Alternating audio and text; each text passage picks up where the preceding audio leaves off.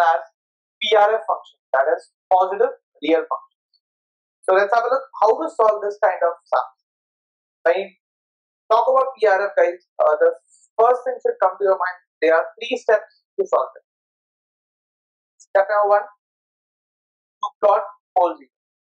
Step 2, to check whether to carry the residue test or not. Step 3, find the value of A of omega square. 3 steps. First, check or find the poles in 0. Second, whether to find out or carry residue test or not.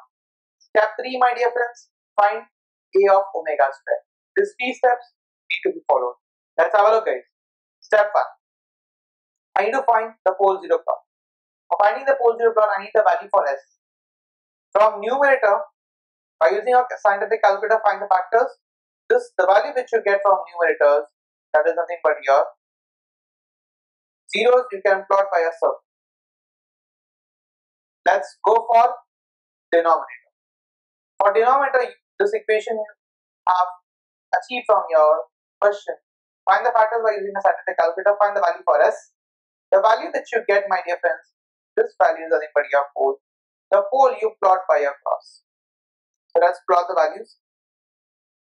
The value which you have over here is 1, 2, 3, 4, 5, 6, extended, 7, negative, -1, -3, -4, -5, -6, -7. So if I consider with pole, I have 2 poles at -1 and -2. So at -1 there will be cross, -2 there will be cross. If I consider my zeros, at -1 there is a circle, 0, at -5 there is again a 0. That is your plotting of pole 0 on S. That was the step number 1.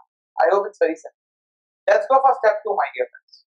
For step 2, guys, I need to check if there are any pole, that means cross, on geometry axis. That means your y-axis.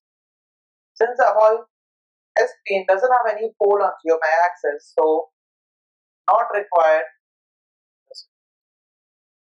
Residue test is nothing but, my dear friends, you just need to apply partial difference.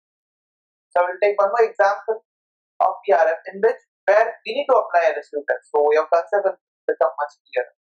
So in this case, there was no pole on geometry axis, so no residue test required. Step 3.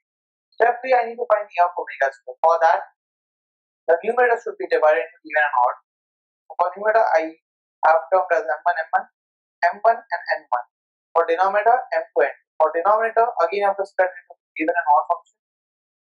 The formula for A of omega square is even minus odd odd. Even minus odd odd. The condition state, wherever you get S, you have to term as S equal to G omega. M1, M2, N1, N2. Simplified, wherever you got S, you have written G of omega.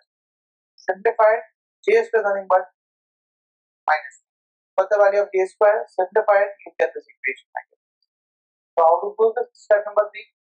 For step number 3, A of omega square is positive for all the value of omega which is equal to or greater than 0. That's the condition for step 3.